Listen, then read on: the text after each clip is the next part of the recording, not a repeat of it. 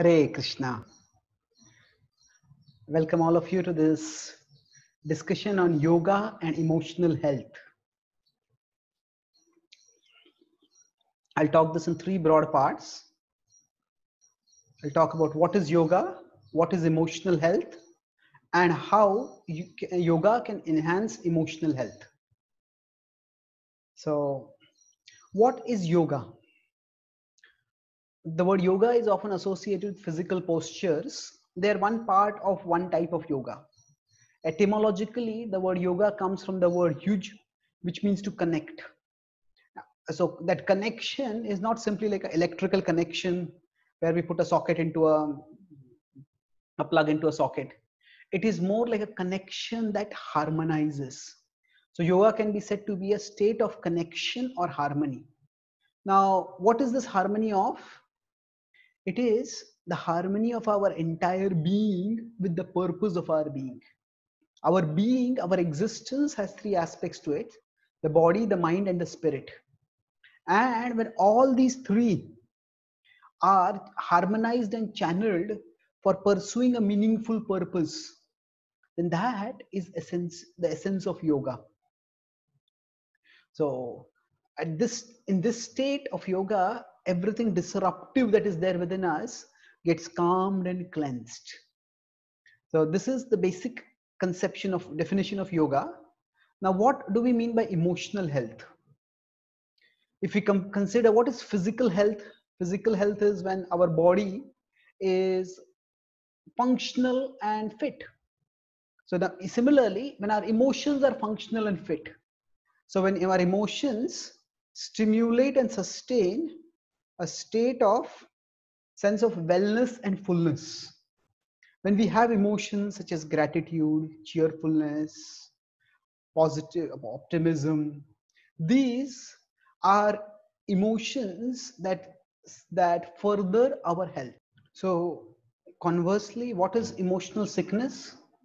Emotions that create and perpetuate a state of disease, lack of comfort or pleasure.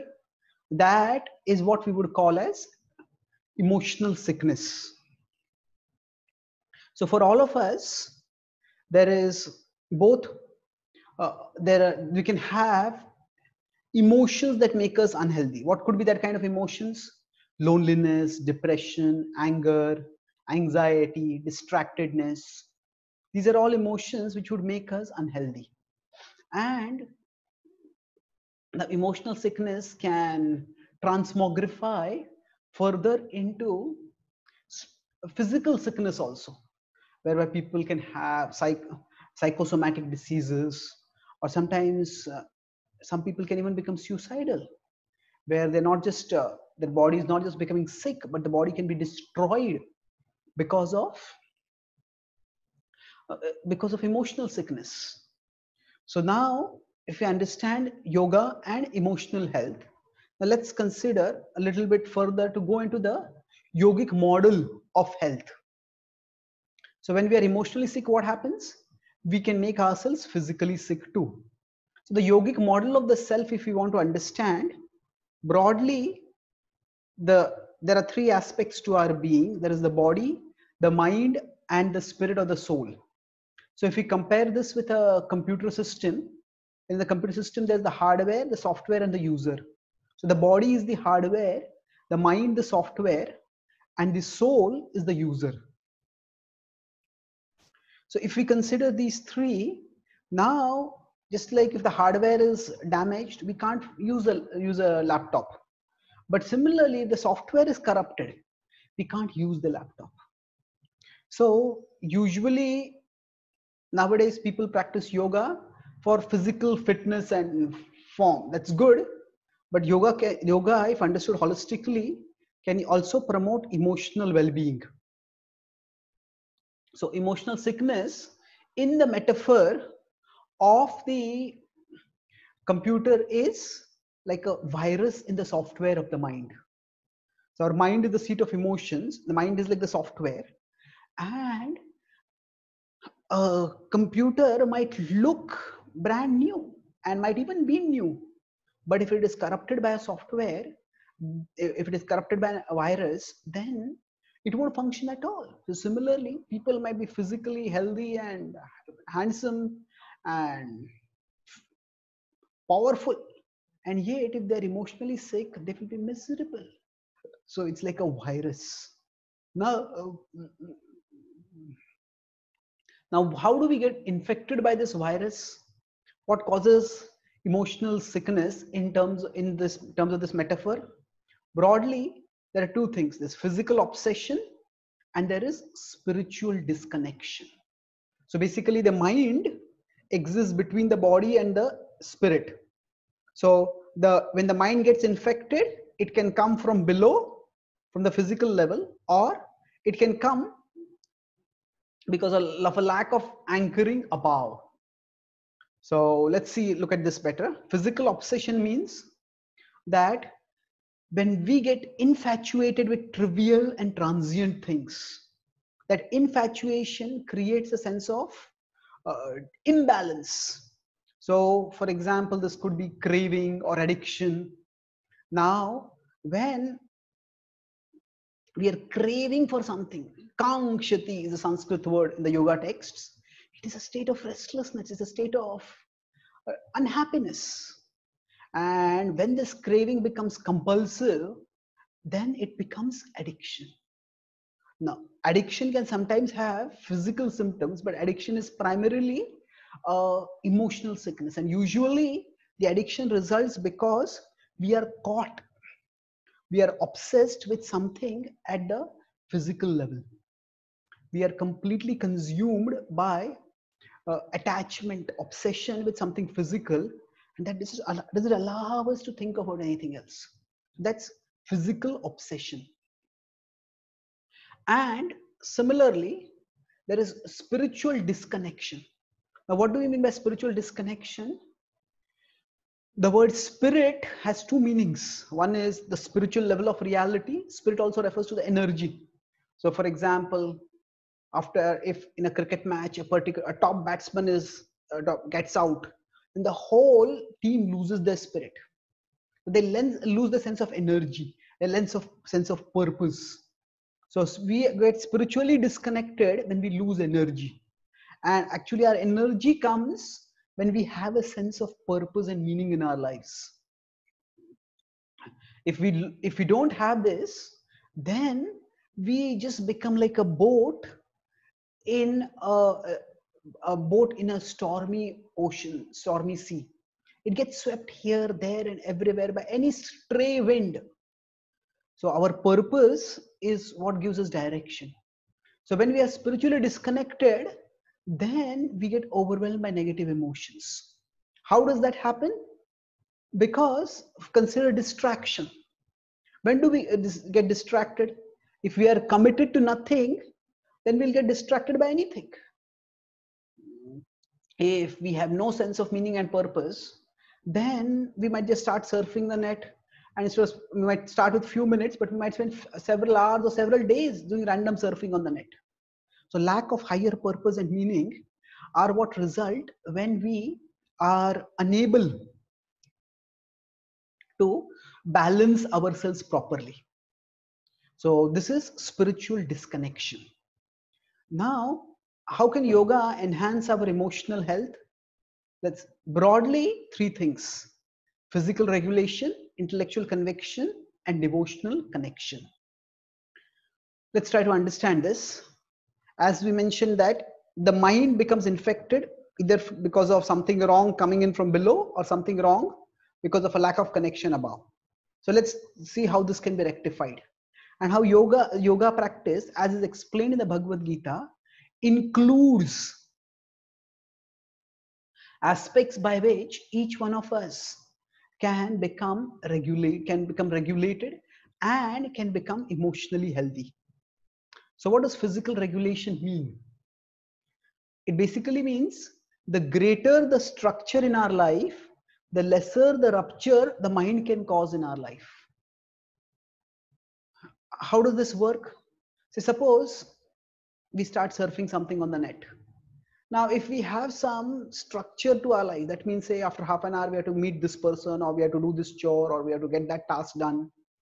and we know it's obligatory. Then, okay, I had to do that. So even if we get distracted, we'll get distracted for say half an hour. But after that, we will arise and we'll start functioning.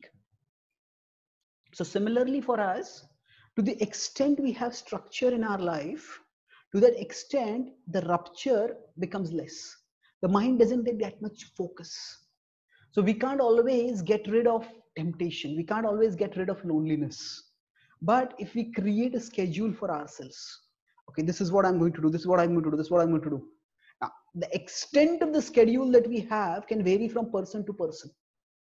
Some people can work best with a very clearly defined schedule. Some people can work well with a little broader schedule, little more flexible schedule. That we can find out, that customization we can do for ourselves. But the key thing is we need a structure for our life. So physical regulation means we try to have a fixed time for eating food, a fixed time for sleeping, fixed time for doing routine activities. Then the mind doesn't get too much agitated because of these routine things, and these routine things also prevent us from getting too agitated by the mind, because we know I have to do certain things. So even if the mind distracts, we come back. Just like a simple example to understand this would be, say, a student has an exam after 6 months and a student has an exam after 6 hours. Then after 6 hours means the student would immediately, if they get distracted, let's look what is there on Facebook. No, not now, I have to study. But after 6 months, yeah, sure, let me look on Facebook. So when there is something to do and something urgently to do, then what happens? That creates a sense of deterrence for our mind's sickness to escalate. So these germs such as, oh, I'm feeling so sorry for myself, I'm feeling resentful, I'm feeling lonely.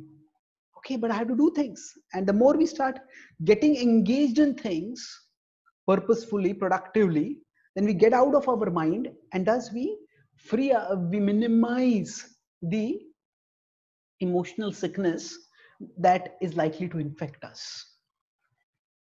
So the Bhagavad-Gītā recommends such physical regulation in 6:17. Yuktahara viharasya yukta cheshtasya karmasu yukta swapnavabodhasya yogo bhavati dukkhaha. So yukta is connected or regulated. So when we are regulated, ahara viharasya, in our eating, in our sleeping, cheshtasya karmasu, in our working, in our endeavoring, yukta swapnavabodhasya, in our sleeping. So what happens by this is we can yogo bhavati dukkhaha. Dukkha is distress, ha is removal. So our distress can be removed when we can be regulated. So the regulation, now what is the distress that can be removed? Largely it refers to the emotional distresses that come when our life is unregulated and we live mostly at the mercy of our merciless mind. Our mind, the Bhagavad-Gītā says, can often be our enemy. And when we just if we open our whole treasury for the enemy, then it will plunder all of it. So if we keep our schedule completely free, then our mind can plunder our days and weeks and entire lifetime for us. So regulation is the first step, and such regulation is intrinsic to the process of yoga. So yoga generally involves certain levels of discipline, and when we practice these disciplines, we will find that just by creating a schedule, even if we can't do anything else, let's wake up at a fixed time, preferably early in the morning before sunrise, where the atmosphere is very fresh. Wake up at a fixed time. For that, we sleep at a fixed time. It's very difficult to bring about huge behavioral changes quickly, or especially huge emotional changes quickly.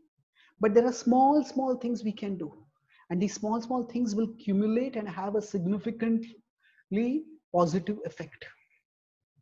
The second is intellectual conviction. So now the intelligence is what can regulate the mind.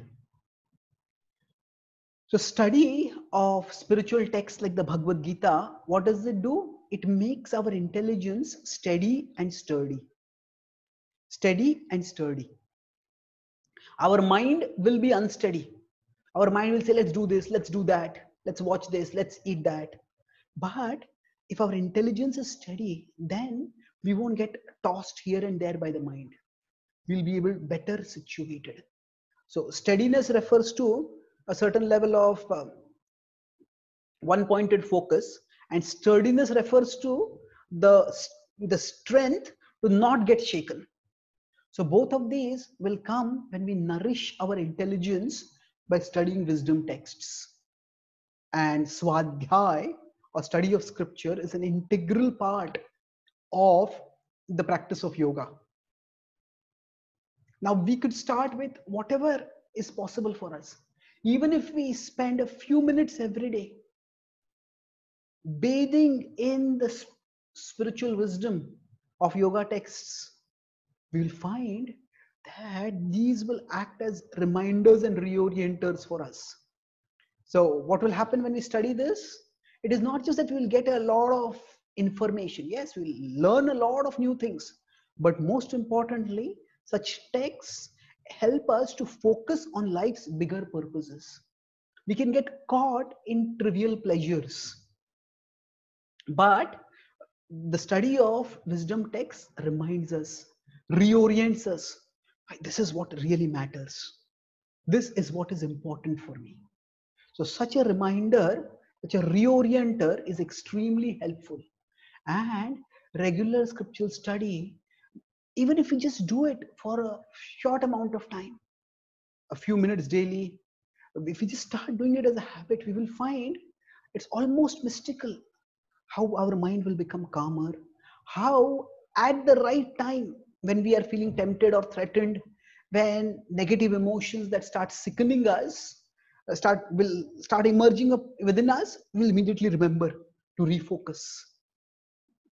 So, and that refocus will save us. So intellectual conviction is what comes and stabilizes our mind when we practice yoga, specifically the yogic limb of swadhyay, of study of scripture.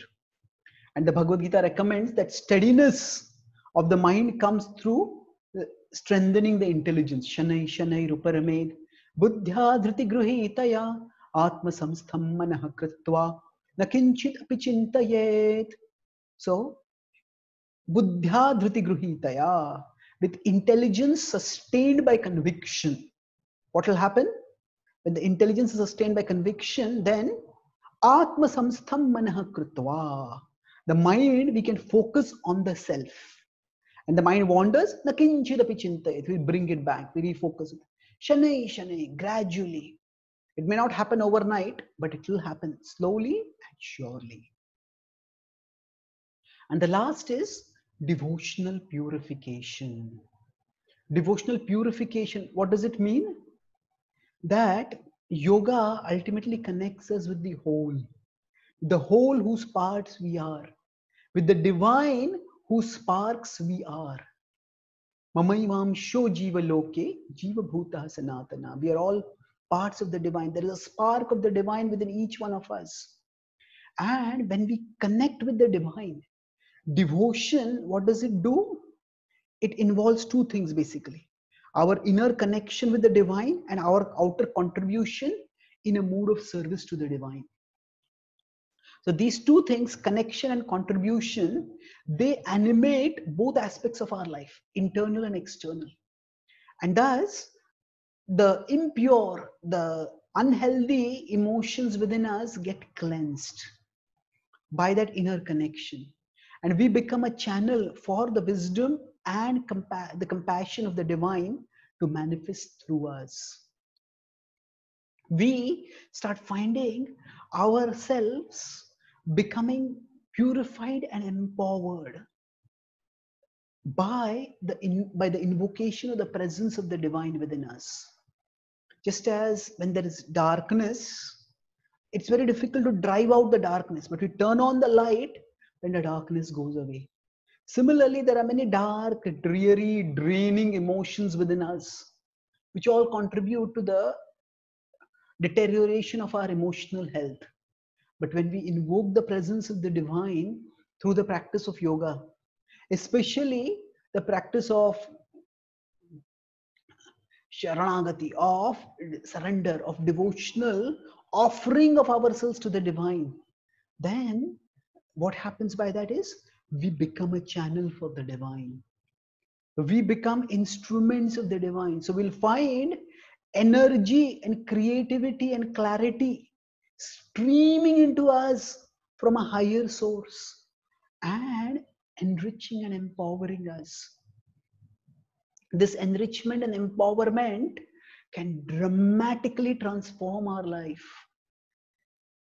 This devotional purification happens through all various practices of yoga, and this is the stress, the central point, the pivot of the practice of yoga called as bhakti yoga.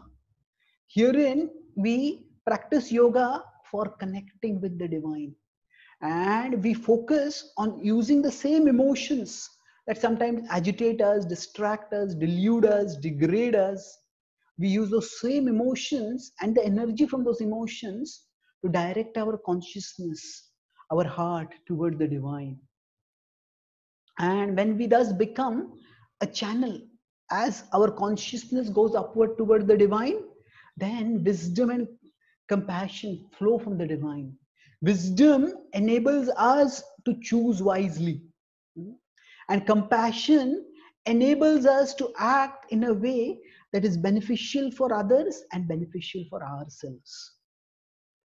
We interact with the world broadly in two ways. We take in information from the world and then we act into the world. So wisdom enables us to process the information in the coming in from the world judiciously. And compassion enables us to act in the world with kindness, with sensitivity, with a heart that longs to help. Through this inner connection with the divine, the unhealthy emotions start getting cleansed away. And as we start making an outer contribution, as we start seeing that our existence and our endeavors can make a positive difference in the lives of others, then our emotional sickness starts disappearing completely. When we start acting in a mood of service, whenever we face a problem, instead of asking, why is this happening to me? Instead of that, we change the question. Not why is this happening to me, but what can I do about it? A heart that is filled with impurity focuses on resentfulness. Why is this problem coming in my life? A heart that has become purified, that has been cleansed of unhealthy emotions, that says, what can I do about it? Not why is this happening to me, but how can I serve? How can I be a part of the change? And we all can play small or great parts in making a positive change. And that purification of the heart that happens through devotion, which is a part of the yoga of bhakti, that is remarkably empowering.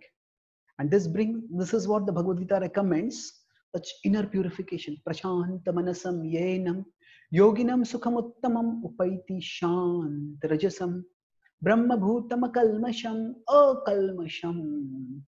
The impurities within our hearts go away, and shant, we experience peace. How do we experience this peace? Because the agitations, the infatuations within us, shant rajasam, they go away. And thus, this purification, akalmasham, is the foundation of steady spiritual health. I'll conclude with the yogic circle of wellness. What we are is the divine's gift to us. What we become is our gift to the divine. That means that rather than simply looking at our situation and thinking what is wrong and what is right, we see that whatever is happening in our life is a part of a higher plan. Our life has meaning, it has purpose. And for pursuing that meaning and purpose, whatever we need is provided for us. What we are, what we have, this is the divine's gift to us. And if we use this gift in a mood of service, in a mood of contribution, not only will we be able to make a change externally, but more importantly, we will be able to make a change internally. We, through every endeavor that we make to act in a mode of service and contribution, we will find that that cleanses and purifies us internally, strengthens us internally, sublimates us internally. So even if the external positive change doesn't manifest, we will soon realize by the practice of yoga that even if we can't change things externally, we can change our thoughts internally. And for our happiness, the things outside don't matter as much as the thoughts inside. By the practice of yoga, when we act in a mood of service, seeing whatever we have as a gift from the divine and trying to offer ourselves in a mood of service, we'll find that our heart will become enriched by the presence of the divine, by the presence of positive, pure emotions coming from the connection with the divine, and they will enrich and enliven us. And thus, our being will manifest the yogic circle of wellness, grace coming from the divine and service manifesting to us, through us to the world and to the divine. Thus, in offering ourselves in a mood of service to the divine, we all can experience wellness and fullness. That is the summit of emotional health. So to summarize, I discussed today about how yoga and spiritual emotional health are related. So I talked about what is yoga. It is connection or harmony, harmonization of our body, mind and spirit in a mood of in the pursuit of a higher purpose. Then emotional health is when the emotions that trigger a sense of wellness and fullness are stimulated and sustained within us. Emotional sickness is when the opposite emotions, emotions that create and perpetuate a sense of dis-ease, unease, lack of wellness. So those emotions can be loneliness, distractedness, anger, annoyance, resentfulness, anxiety. And what causes these emotions? Discuss the yogic model of the self. Body, mind, and soul are like the hardware, software, and user. So emotional sickness is like viruses corrupting the software of the mind, and that is caused either because of physical obsession or because of spiritual disconnection. When we get too caught with worldly things, as in craving or addiction, or when we lack a sense of meaning and purpose in our lives. And how can yoga practice restore emotional health? Because three things. First is by the practice of by physical regulation. The greater the structure in our life, the lesser the rupture the mind can cause. Then by intellectual conviction, our study of spiritual texts can make our intelligence steady and sturdy, and thus help us drive out unhealthy emotions. And then devotional connection. What does that do? Inner connection, outer contribution. So by that, just like light turns on and darkness goes out, the presence of the illuminating divine within us drives out the dark, dreary, draining emotions from our heart. And when we act externally in a mood of service to the divine, we become instruments of divine compassion, wisdom and compassion. And even if we are not able to change things externally, we will change our thoughts internally. And that will create a healthier and richer life for us within.